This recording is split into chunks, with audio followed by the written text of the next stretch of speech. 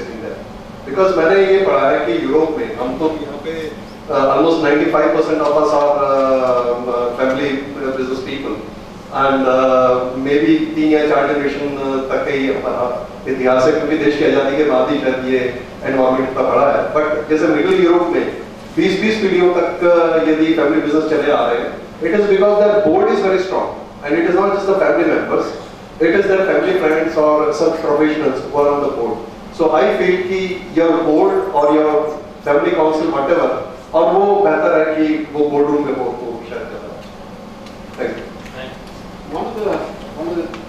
Another common theme which sort of is coming out of here is that the next gen, with its own aspirations, probably greater exposure, better education than their parents, have bigger, better ambitions. And for the family to realize the value from these ambitions is to harness them properly. As the generation, the younger generation grows up in a business family, in a home with parivar ke sanskar, training and mentoring, I'd really like to ask our younger parents on how growing up sort of prepared you for business. Yes, again, my viewpoints are similar to what I said earlier. I think our education system, or how our elders built businesses, was probably superior to what it is today. In fact, I think the education system today is more broken than back in the 80s or 90s when we were at the MIT. I think the fundamentals which we all learned are still applicable. And I think this notion that the world has changed, the education system is far superior, the youngsters coming out are far smarter, I don't think that's the case. I think we have to stay grounded and keep learning from people around us at whatever age, experience level, and try to do the best we can and not get impatient. Because the fundamentals of business haven't changed in 50, 100 years. We are dealing with customers, partners, employees, and it's all the people that make the difference, and that has not changed. But growing up? Yeah, growing up, I think, like I said, we are very privileged. We grew up in successful family businesses, did not really have any scarcity. Whatever we needed was given to us in terms of education and so on. But the biggest lesson we learned is from our elders, those dinner table conversations of just hearing them talk on the phone or dealing with difficult situations, and trying to see how they deal with ups and downs of life and their business. I think that is the best MBA you can get.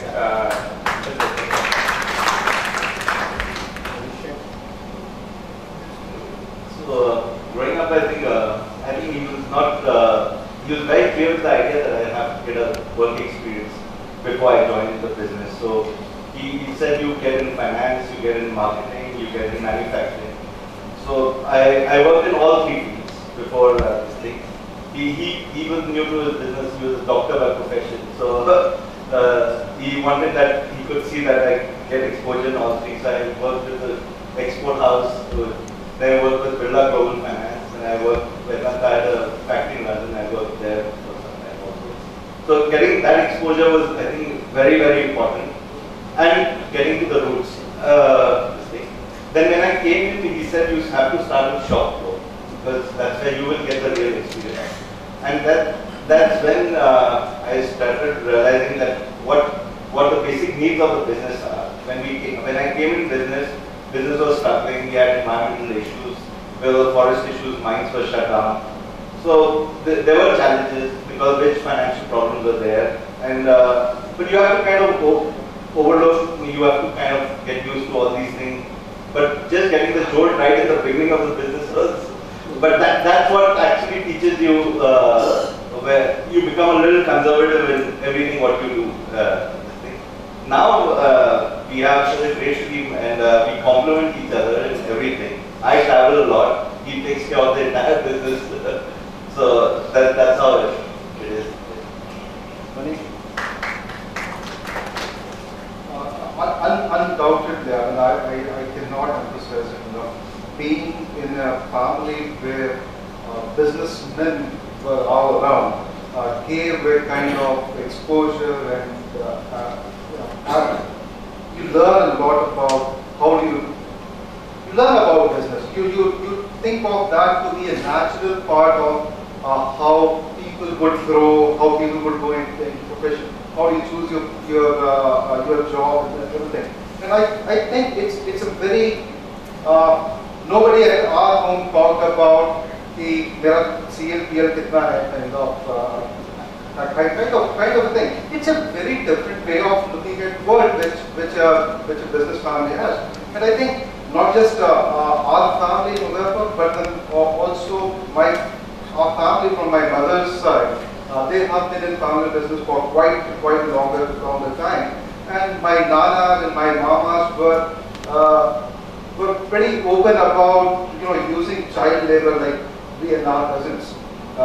So when we were there at our nana's house during summer vacations, we were actually asked to write must rolls, and create must rolls and do books and stuff like that. And no training can match that. And then I see today as part of a group which mentors startups, and we look at entrepreneurs as that. We find entrepreneurs struggling with mental precepts which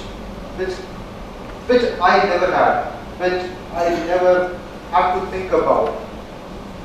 I cannot really put a finger on that, but then there is a big difference that being in a family of businessmen made to how I look at world. I don't think that's an advantage that can be undervalued. And you're not unique in saying that. I think there is enough research that establishes that people who've grown up in business families and joined the family business have an advantage. As somebody said, that's the best MBA you can get, and you get it at the age of 16. So, time is running short, so I'll ask my last, and I'll begin this time with senior leader. One of the issues with generations in session is for the older generation to let go, allow the younger generation to run the business. How hard have you found letting go?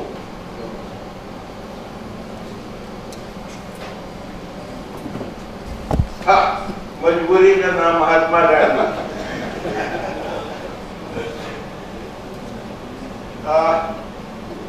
Frankly speaking, the best I could do was I got involved in some other activity. Like I went to education, started teaching the students. I got involved very actively with nice stuff.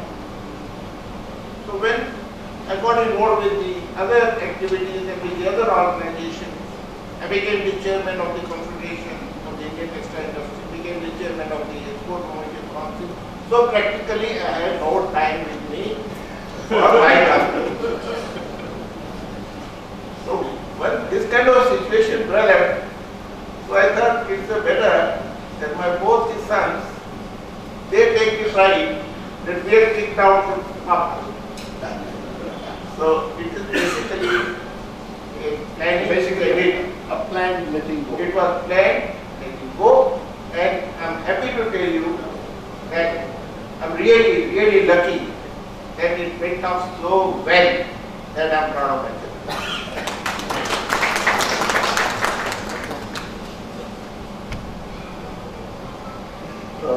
मजबूरी का नाम Mahatma Gandhi. I disagree with that. Because when I look at my life, I am 60 now. The best days I've had was when I was a student and prior to getting into business. वो जैसे हम यहाँ कहते हैं कि सब किसी बुजुर्ग को किसी ने कहा कि सब आपका बेटा तो इतने शान शौकत से रहता है, गाड़ियों में घूम रहा है, मजे कर रहा है, और आप इतने साधारण तरीके से रहते हो. So the father replied, because उसका बाप करोड़पति है. So I think that is the best of the times we have. And it comes to full circle now when my son has taken over. I just have to preside over the board, and there are no demands on me. So I'm again free to do what I was doing at the age of 20. So I'm totally free. But at the same time, I kept some other business vertical, which just keeps me occupied, because मैं समझता हूँ कि retirement कभी शायद जिंदगी में होना ही नहीं चाहिए. But I'm happy that my brother also used to say always, भाई साहब क्यों आप इतनी दौड़ भाग कर रहे हो यार, आप किसके लिए कर रहे हो? You are working for the bank actually, not for yourself. So he was very correct. Now I have realized. So I think it's a good feeling to let it go. Thank you. Well, I hope you found that discussion interesting. But what we've got is a collection of experiences from the younger people, from the older people, on the real issues to do with generation succession. And there is no one set formula. No one can say this is how you do it. It is inevitable in a family business in many cases that the next generation will come in and take the business forward. So you basically got 20 to 30 years in which to plan. But when the day arrives, it comes with all sorts of issues. One of the hardest things people find is mentoring their own sons or daughters, and so on. So there is no one set formula. But nevertheless, this is something which has to be done, which is good for business, which is good for the family, and careful thought in the context of first the family and then the business is needed. Nobody can prescribe, okay, I'll go to a milk club. It may not work for you. It depends on your family. So with that, I should thank my panelists and open the panel for questions if there are any. Before that, briefly, Sanjay, I mean, single family is an example to all of us. Briefly, I mean, PP single साहब के बाद इस generation तक आप कुछ थोड़ा बताएं.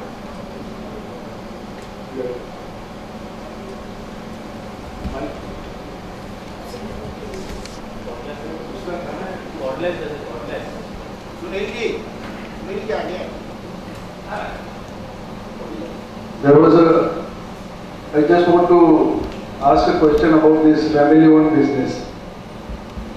We always see the younger generation, they want to get things done faster and they have a different vision and decision making sometimes as compared to the elder generation. And sometimes in decision making, because it is a family-owned business,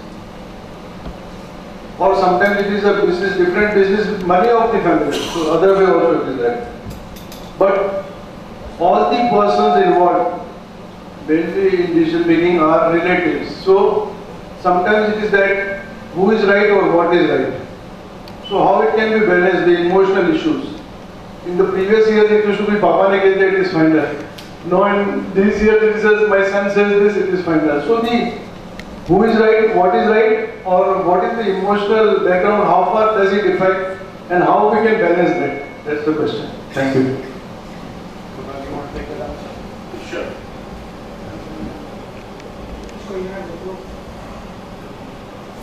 See, I think it comes back to capability and experience. As you induct, whether it's professionals or family members, cousins, brothers, different age groups, till everyone has to go through the basics of the business and help contribute and grow it and build upon it, prove themselves. I think these differences of opinions and decision making becomes clearer over time. I think the challenge or problem happens if you give someone young, for example, joining the business, too much power too quickly. Because now they do not have the right tools and skills and experience to make those decisions. And I think the elders have made the mistake of empowering them too quickly. So I think you created the problem. It's nice to deal with. So I think the best way to do it is have a more systematic approach of inducting, whether it's family members or professionals, into your existing business and trying to groom them over time, slowly, one step at a time. And hope that process and systematic approach plays itself out nicely. Any other questions? Just a very situation that I want to know from one of you or those who are managing the business with their blood-related family. One is family which we call blood family. The other is a business family, also becomes a family like Manish would say, a Advaya family. People associate with Advaya can also be family. Now, sometimes when we have a blood relation with our board or somebody, and someone who has rose based on his performance, her performance. And if there is a recommendation for some specific thing, and if a very experienced professional guy or girl suggests something, while in the same board, if we have somebody who's my brother or my nephew, you know, they have a different opinion. And finally, the recommendation the board accepts is by the person who was professional. How do you have managed this kind of situation, whether you that family, close family member felt offended or something? Because in my experience, and that too abroad, I worked with somebody and I had quite a problem often with some of my CEO's family, but I survived. I survived for 7 years. And so, how did you help anybody? How did you handle the situation?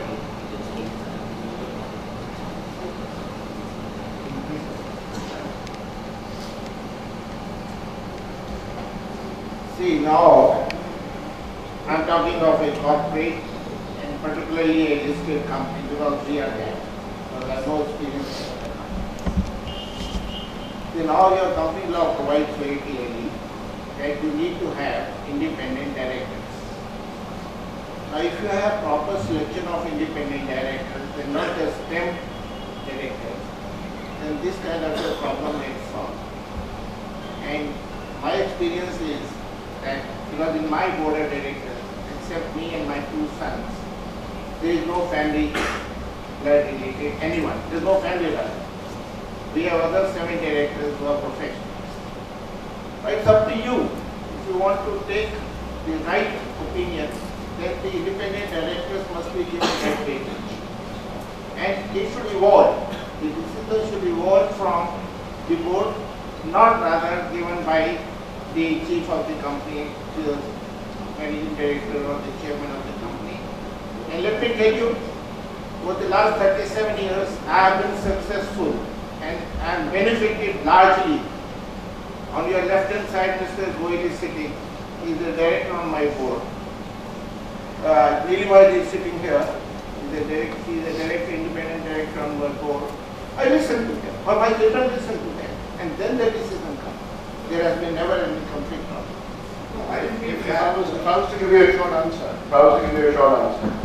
when faced in those situations, act in the interest of the business. It's always hard to do, particularly if it is emotional issues with the family, but act in the interest of the business. With that, I think we need to bring this session to a close. Thank you very much.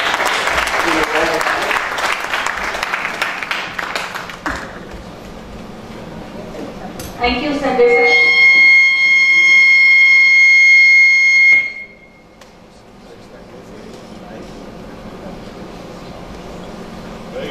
Thank you, Sanjay sir और सभी panel members. 8089। आइए अब कार्यक्रम के उस पड़ाव पर चलते हैं जिसकी हम बहुत देर से प्रतीक्षा कर रहे हैं। जी हाँ, UCCI एक्सीलेंस अवार्ड। इसके परिचय के लिए मैं श्री भगवत बाविल साहब को आमंत्रित करना चाहती हूँ। बाविल साहब पिछले कई वर्षों से सिक्योर मीटर्स को नई ऊंचाइयों की तरफ ले जाने के लिए समर्पित रहे हैं। UCCI में भी आपका योगदान अतुलनीय रहा है। बाविल साहब मंच पर पधार चुके हैं। नमस्कार, बाविल साहब, president sir ji, vice president, past presidents, and all the wealth creators, custodians of wealth in this dais and in that hall. Call you all wealth creators because that's what we're discussing. Well, heard that I was very impressed. Start with knowledge, science of knowledge, take capability, humility as Kirloskar said, and then create wealth and then get happiness. I worked all my life with different organizations, mainly my own business. The time I heard all of that in one life family, I felt like wow, it's great as a professional also developing family business because it's something to do.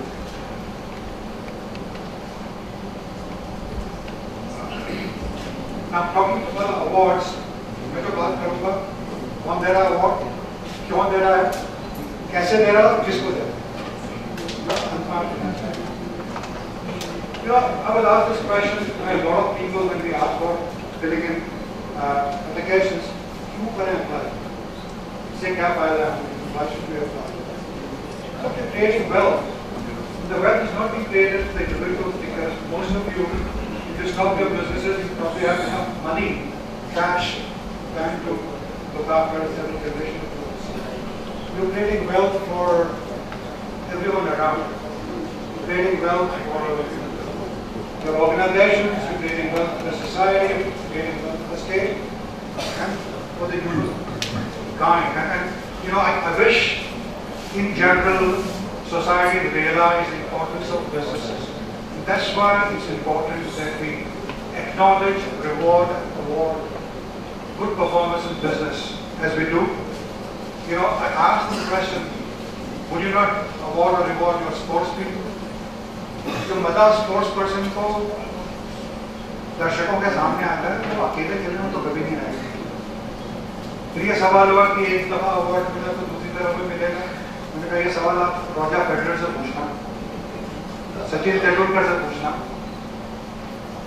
Why should you reward somebody who consistently performs well? We should actually salute them and learn from them. क्या फायदा है award का? Award का फायदा you benchmark yourselves to the best. We heard Mr. Kirloskar today, a family business which has been running for over 125 years. बड़ी अच्छी बात इन लोगों ने क्या किया जो हमारे संस्थापक हैं उन्होंने और किर्लोस्कर साहब ने जिन्होंने पहले किसानों के लिए काम किया, उन्होंने किसानों के लिए इम्प्लीमेंट बनाया और पीपी सिंगल साहब ने किसानों के लिए एग्रोकेमिकल बनाया. बड़ी बुनियादी जरूरत है. तो ये मेक इन इंडिया की वेल्थ क्रिएशन काफ़ी सालों से है और इसलिए अवार्ड जरूरी है. दूसरा, आपकी टीम जो आपके साथ काम करती है, we talked about importance of team working together. It's very important for teams to A, work cohesively and attain success, and second, to learn from other success.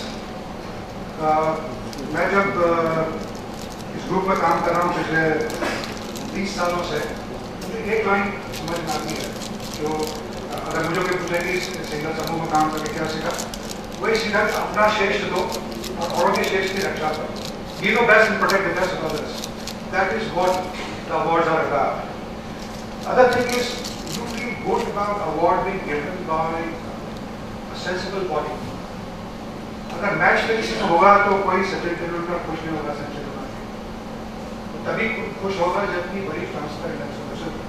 I'm very thankful that I was inducted into this last year and acknowledge Bagla sir and the past president's effort into this.